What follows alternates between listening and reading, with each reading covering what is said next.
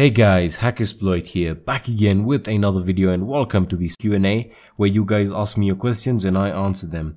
Now before we get started, I know what you guys are thinking. I haven't uploaded a video in a week, and the truth is I did that for a very good reason, and that's because I took a step backwards and I just wanted to look at how I can improve the channel. Because over the last few months the channel has grown a lot. We're at 22,000 subscribers. That was, we have smashed the goal for the year, so I'm really excited, and I'm excited to make better content and to give you guys a much higher quality of content. So that's what I was planning, and I've got a lot of exciting stuff lined up for the month. So videos will be coming regularly now, especially and that's the point I was trying to make. Videos are coming in every day. There's gonna be a video every day without fail, and the videos are going to be much higher quality, and again focused more on the delivery and the quality of the presentation and the content in the videos. Now apart from that, as I said, I'm working on a lot of things to make this channel a lot better, and one of them is the website. I've updated the website, so the website is now a fully fledged news website. You can get the latest hacking news as it happens. In terms of resources, I've packed it up with resources. You can check for ebooks, any downloads, password lists, guides, all matter of stuff, and it'll keep on being updated. All right, in addition to that, you can ask me questions on the website, so you can just post your question and I'll be answering them in the Q&A video, which is awesome. So that way we can have some good interaction. Apart from that, I'm going to be releasing the HackerSploit mobile app that will give you the latest hacking news on the go. You can access my video tutorials. In addition to that, you can contact me directly, and I'll be working to add a live chat system where you can chat with other users also using the application. So I'm really excited for that, and I've just been working on all of these things together so that we can all make this a better channel in all possible ways. And the last announcement before we get started with the Q&A is that I have launched the HackerSploit website or HackerSploit YouTube channel, where I'll be uploading videos, all videos regarding cryptocurrencies and the blockchain and how it works. We'll also be making videos about how to develop applications that run on the blockchain, something really promising. So yeah, that's what we're going to be working, and I just wanted to give you guys an update on what I'm doing, and hopefully these Q&A videos can be a good place for us to interact on a more hands-on approach. All right, so let's get started with the Q&A. Not a lot of you guys posted questions, but we have a few, so thank you to those who did post questions, and they're very good questions. So let's get started with the first question that was asked. All right, and the first question that was asked is port forwarding. All right, so Quantum asks, let me just open it up right here. Quantum asks, can you explain port forwarding? All right, so I'm obviously thinking that you want me to explain it really simply, and I'm going to do that right now. All right, so port forwarding is when you forward a network port. All right, so let's say you forward a port on your network from your network. You basically forward the network port from your network to another. All right, so this basically allows you to it gives you the ability to connect from an external user or from an external IP, give the functionality of another user with an external IP to reach the port that you have given, which is why they call it port forwarding, to connect to a private IP address. All right, so that means inside a local area network.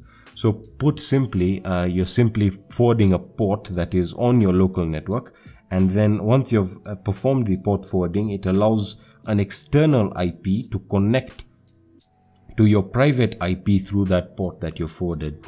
Right, so it's really very simple, and I can make a video about this so that you understand it in depth, because that was a very simple explanation. But hopefully you got an answer in what I've just given you. All right, so that's a very good question, and you know what, I'll make a video on that because I think it is something very important that is related to networking, and it's also important to understand how that works. All right, so the next question is asked by Mike. And the question is, let me just open it up. It's regarding Metasploitable 3. All right, so can you make a video on Metasploitable 3 on Linux and the difference between 2 and 3? yes, I am working on that mic. I actually created my own version of the Metasploitable 3 using Windows Server 2012, because the previous version, the Windows Server 2008, had a lot of bugs, especially when building it, and that's probably why you guys are asking me to make a video on how to install it. And the truth is, it's a really tricky thing installing it, Metasploitable 3, because you have to install a lot of dependencies and the software versions have to be the exact ones used in the build. But overall, I'll be making a complete video series where I'll be showing you how to install it and how to get it running on your computer. So I'll give you my version, which I think is much better and has a lot of fixes and is running the latest version of Windows Server 2012 with the latest updates, and the vulnerabilities are already there. We have WordPress, all of that great stuff. So yes, I will be making a video on 3. And to answer your question, yes, I will be explaining the difference between 2 and 3. Well, one of the differences I can explain right now is one is running Linux, Metasploitable 2 was running Linux, and Metasploitable 3 is running Windows Server. So hopefully I answered your question there, but don't worry, I'll be making a video on that. Alright, now let's look at our last question. I only got 3 questions this week. So the last question is to do with Mr. Robot. Fantastic. Alright, let's see what Mesh says. Alright, so Mesh says, hi, just wondering if you watch the live TV show, Mr. Robot, and if so, what are your thoughts on it? Well, Mesh, yes, I do. I have watched the 1st and 2nd season. I haven't caught up with the 3rd season yet. I've just had a lot to do, really, but I will catch up with it hopefully in the next few days. Hopefully there's not a lot of the season released. I can catch up with the first few episodes and get a clear picture of what's happening to Elliot. Alright, so your question is, what are my thoughts on it? Well, I'm guessing you're asking this in terms of its authenticity and realism when it comes to hacking. And I'm just gonna be honest, Mr. Robot is fantastic. The first time I watched it, I obviously was a bit judgmental because Hollywood tends to make hacking look somewhat like a superpower and something that really is very simple. But in truth, Mr. Robot has made it, it is completely accurate. All the tools that they use, the methodology, the terms, the definitions that they give are just up to scratch.